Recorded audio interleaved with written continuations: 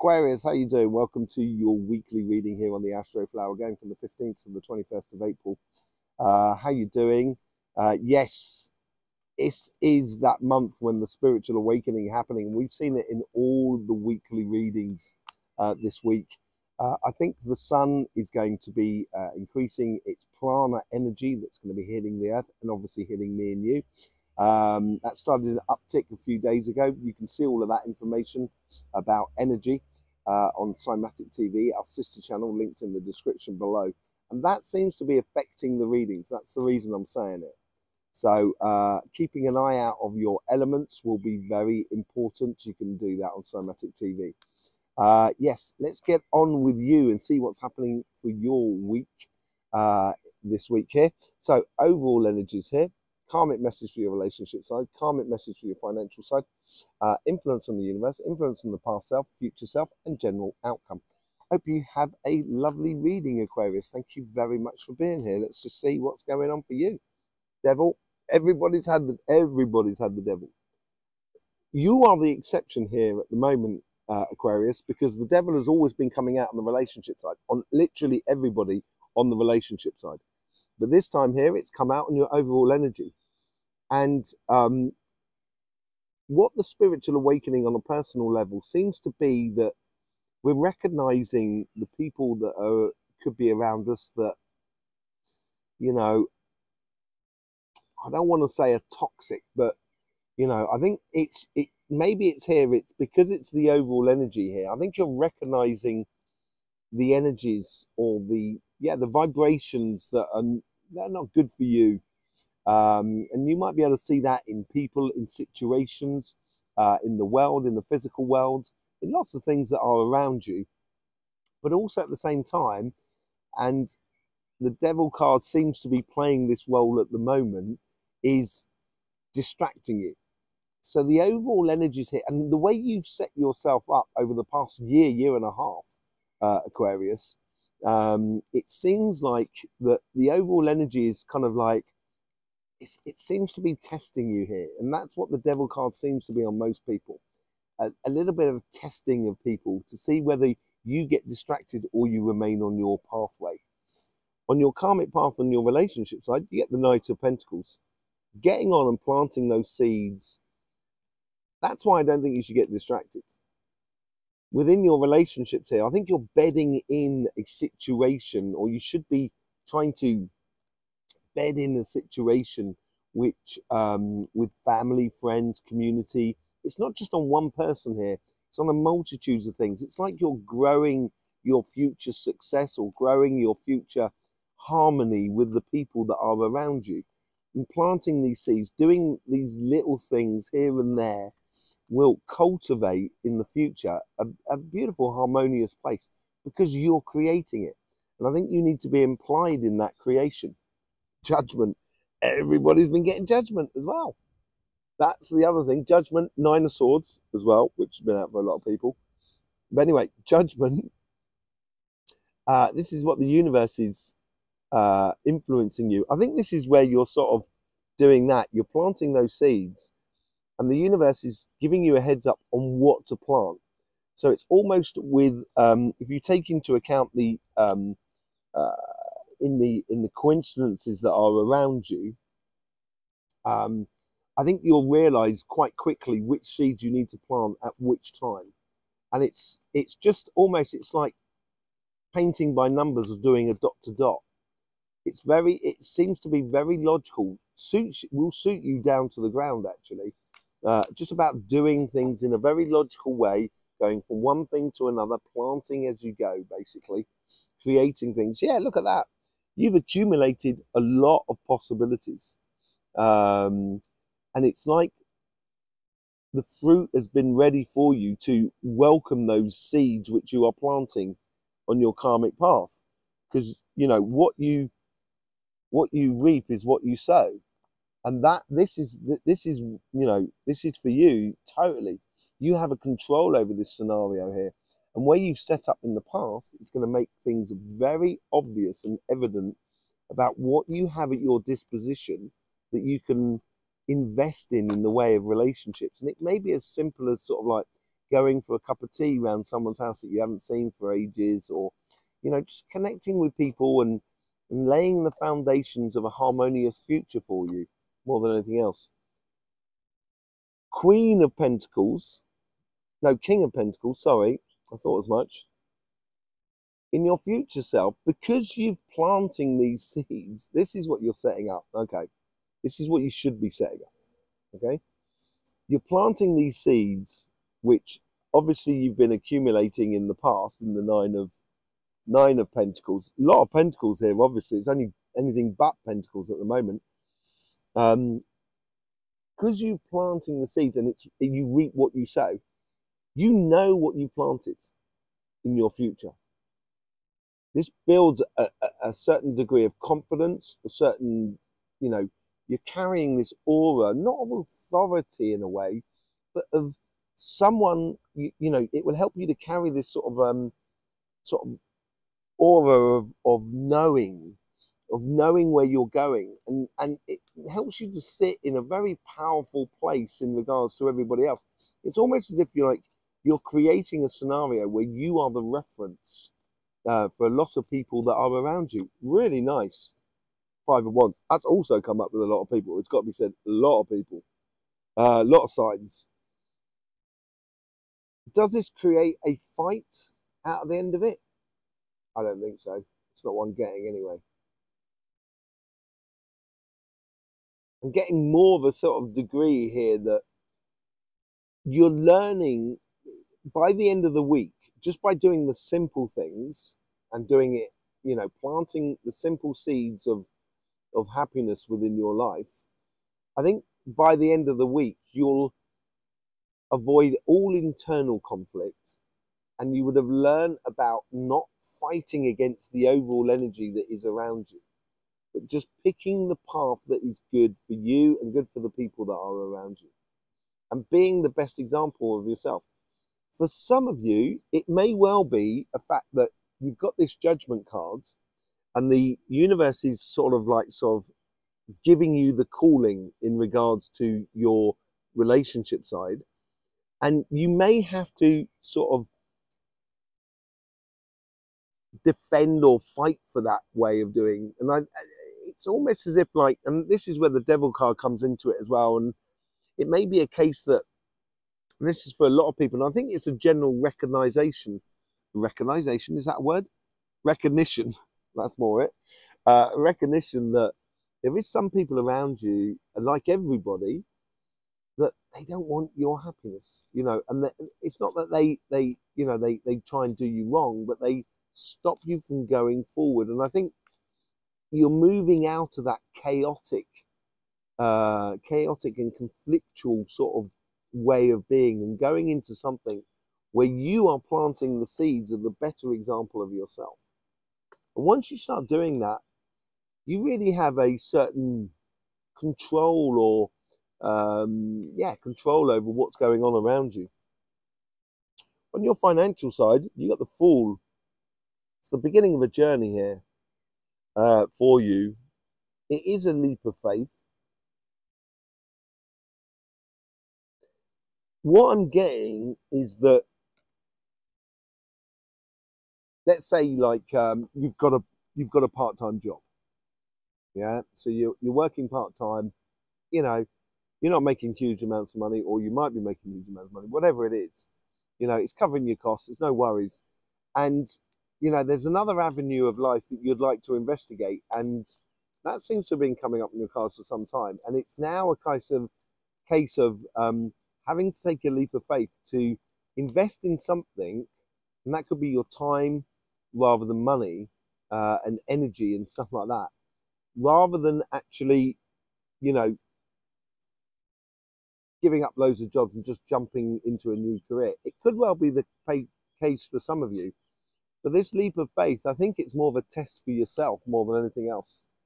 Yeah, there is a definite direction that the universe is asking you to take. The Queen of Swords, she's looking off in one way. She's not looking, it's not like the King of Swords who looks straight ahead of him.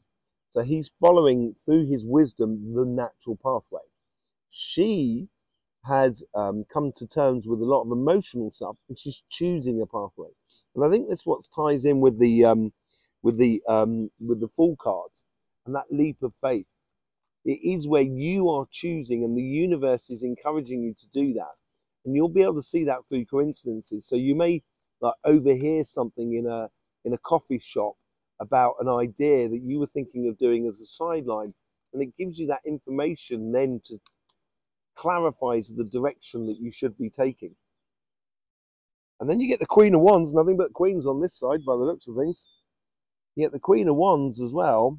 You've been very passionate and investing in a lot of different areas in your life. I think that's actually coming to an end. I think it's more that you've now starting to streamline things, and you're starting to recognize what part of the journey you should be going down. And the universe is encouraging you to take a direction of your choosing. And once you start doing that, that's when you can channel all that magical energy that comes from the vibrant, passionate fire of the Queen of Wands. So you can actually sort of like focus it on one particular direction that you should be going in. Yeah, there is a thing. There is a thing about this, is where it's almost as if like, and this could be this spiritual awakening as well that's happening, because it seems to be happening much more in the material world than it is in the spiritual world, which is bizarre. But it could be down to money, finances, and so forth. But this leap of faith here, I think this leap of faith is also tied into, because it's not, it doesn't seem like it's like a necessity. It's something that you want to do. And this leap of faith here is going to be driven by your happiness, because that's your future self. That's what's calling you forward. And that future self, with that happiness that is within you, yeah, it's going to make you feel a lot more sort of vibrant. And I think it's also going to feed into this confidence that you'll have on your relationship side as well. Because it appears to be working on all levels for you. The most soundest of readings of all the signs at the moment. Absolutely amazing. What's the general outcome of this leap of faith, of you taking a direction, playing smart? I think it puts you a cut above the rest, because you're heading off and exploring this other angle in life. You're what you're doing is, it's like you can foresee the future, that there's going to be difficult times in the future, so you're making hay while the sun shines. That's the sort of intelligence that's doing there. So you're avoiding complications going forward, simply because you have provided for your future in your past. That's the sort of intelligence that seems to be coming out of this. And it's the one thing you've got to be wary of, is that being diverted off your pathway. That's the one thing, that's the main thing you really need to be a little bit conscious about, more than anything else. Let's just see what's going on with the Light Seers card, shall we? Sun comes out again. That's twice the sun's come out, and the sun comes out with the devil here.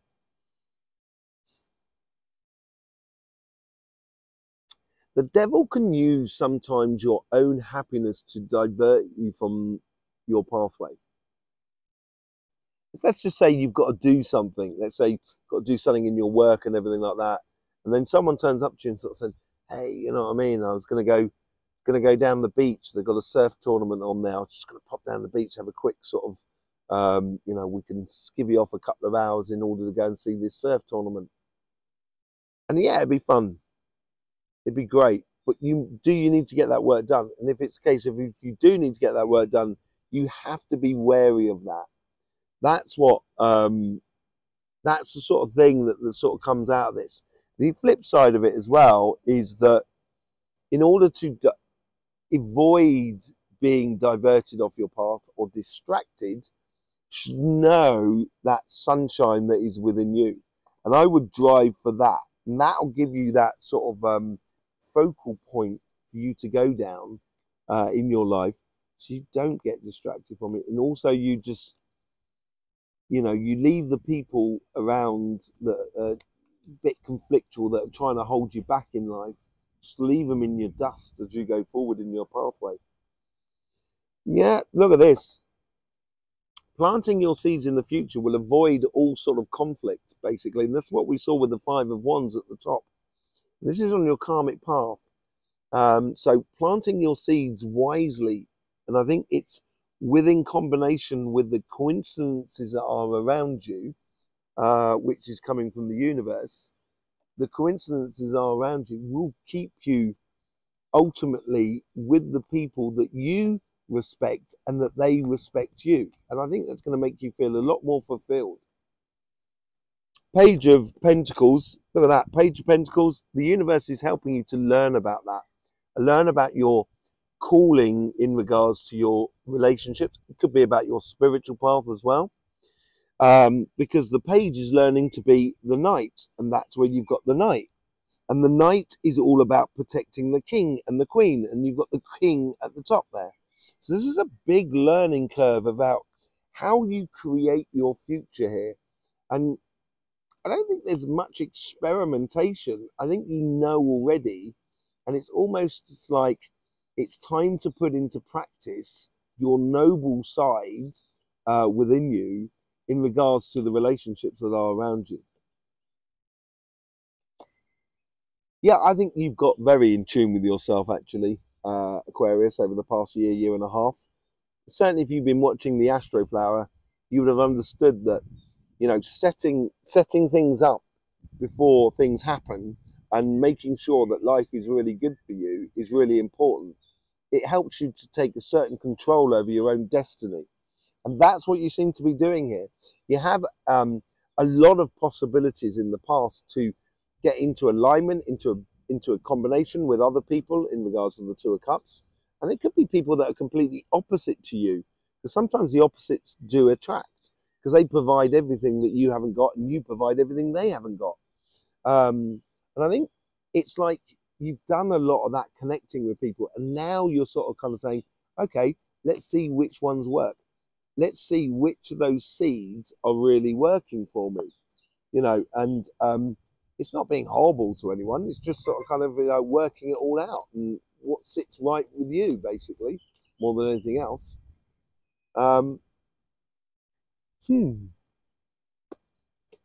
There is a choice. There is choices to be made through that wisdom. This is your future self that's calling you out.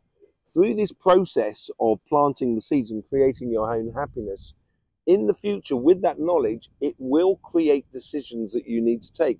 And some of these decisions might be a little bit difficult, simply because you might recognize in someone that you know, you may even well love as a family member or a friend or even as a partner.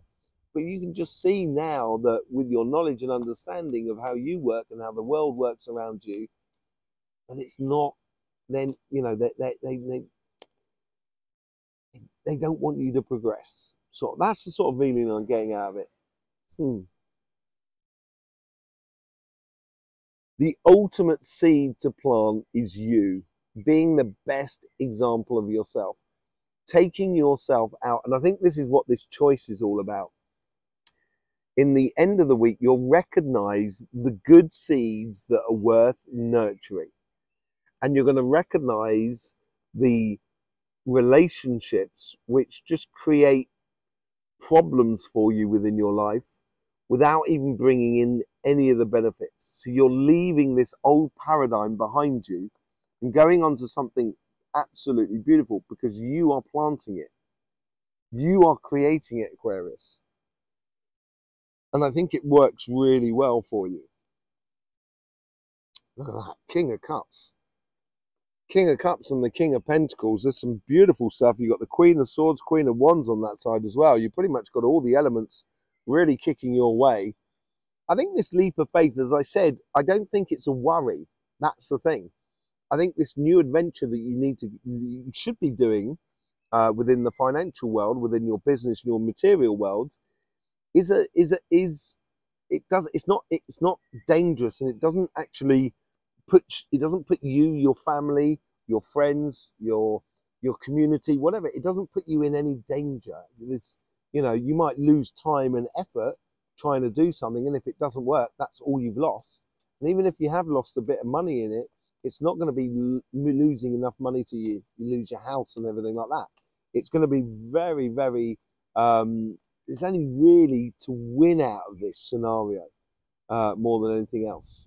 Okay, let's see what the direction, this direction, she's pointing inwards, the Queen, when I look at her on the flower, she's pointing inwards. So you're obviously choosing a direction that's going to profit you, your family, and your close people that are close around you, and put you in a very good position. Yeah, it's all about building your inner strengths here. You know, that inner strength that you're building is a pathway that you know that you should be going down. Funny thing is that we got the 5 of Swords down at the bottom here on your relationships, with the 5 of Wands at the top, and on this side you've got the 7 of Wands at the bottom and the 5 of Swords at the top. 7 of Swords at the top. It's a revelation for you within the financial world, and I think this is where you actually start playing to your strengths, and that's where the spiritual revolution or awakening is happening. And it seems like you going after this, you know, this leap of faith and following that pathway is all part and parcel of it.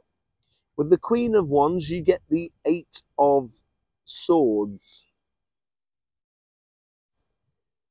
I think you were doing a lot of stuff in the past, trying out a lot of different things in order to set yourself free financially. Just to also, maybe for some of you, it may be you were trying things out because you were bored of the job you were doing and you wanted to change. That's been the past. It seems to have happened, and you seem to be in a much, much better place where you can take, I wouldn't say take risks, but you're into a stage now where you can actually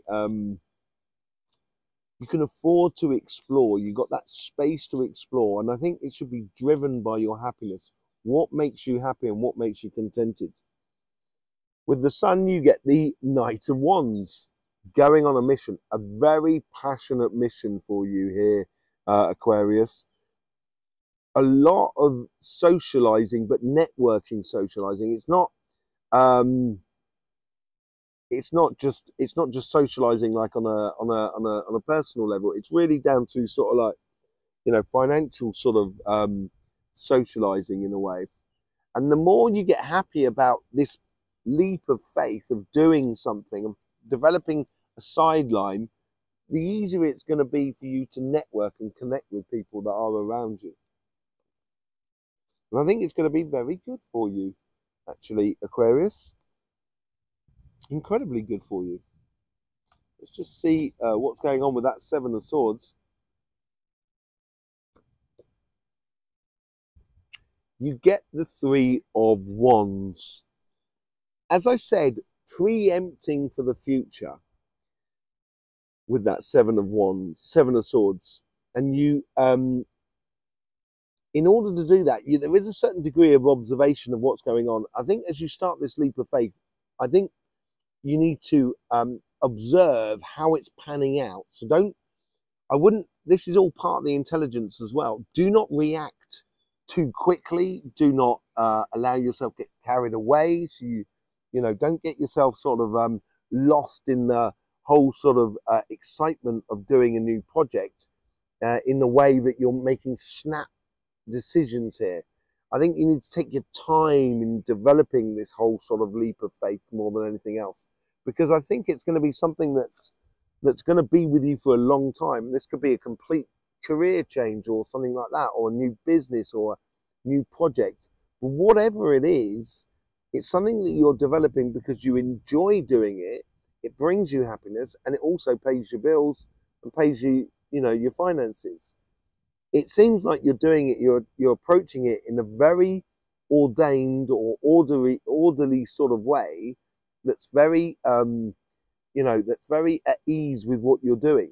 And it's going to it should be driven by that happiness within you of doing it. There you go, Aquarius. Thank you very much for being here. Don't forget about all the stuff we do over on Cymatic TV, the channel all about energy. It'll be about my head in a minute.